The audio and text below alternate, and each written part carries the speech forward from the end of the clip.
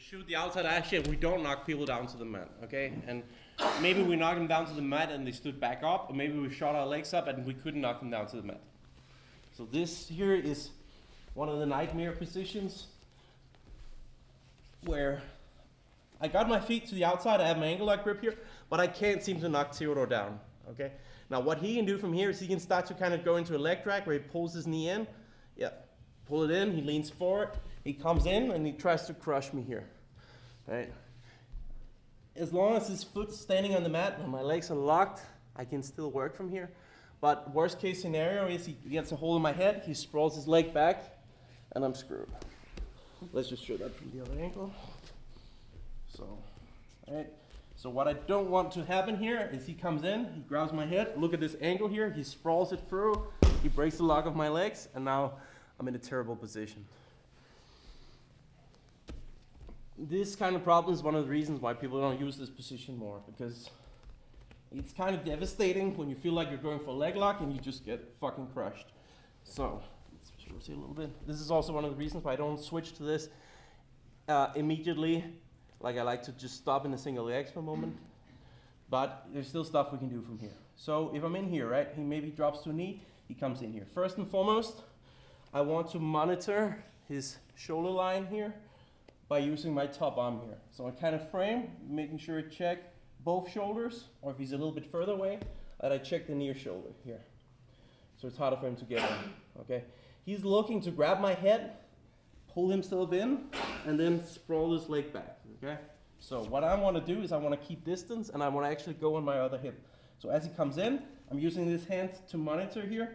If he grabs a hold of my head, I can look to duck out quickly here.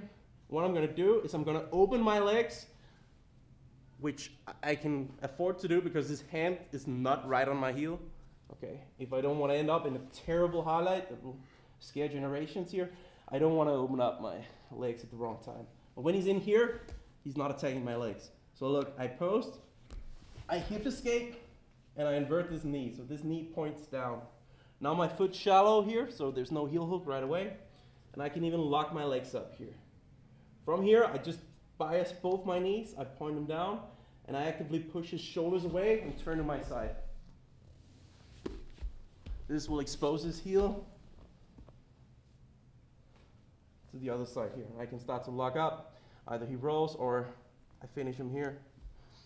Okay, but we went from defense right back into offense here. So the trick here, guys, girls here, is when he comes close, I want to monitor the distance.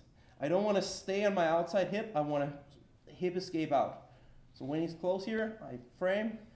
I put my left leg on the mat here, and I hip escape and point my knee down. Okay, once I'm pointing it down, I can relock my legs, and now I'm really focusing on pinching my knees and pointing them down to the mat. This will basically force a reposition here. Okay, if he stays turning that way, I will expose the heel. I can look to extend myself out and finish. Maybe he rolls, I will follow the roll, land on my elbow, finish him here. Or he tries to turn his knee back in and we can knock him back. So we're playing between our outside hip and inside hip. Outside hip is when we want to knock him down like this, okay? When that fails, he comes close. I frame, shorten my leg, pointing my knees down. I can even push with my shin here, and I want to force a reap here. If he keeps turning that way, I reap him. I start to heel hook him. If he turns back to stop it, I'm going right back into my knockdown, and we're back here, okay? So the trick here, guys, is to invert our legs. So my knee comes from outside of his hips, and it points down to the mat with a short foot here. Then I cross my ankles, and I actively pinch my knees down towards the mat, pointing them down. This will expose his heel. When he's here, I have a good bite. He really doesn't want to turn this way because that'll put power into the break of the lock. Okay, so he either rolls or he taps. If he taps, I let go. If he rolls, I follow him through.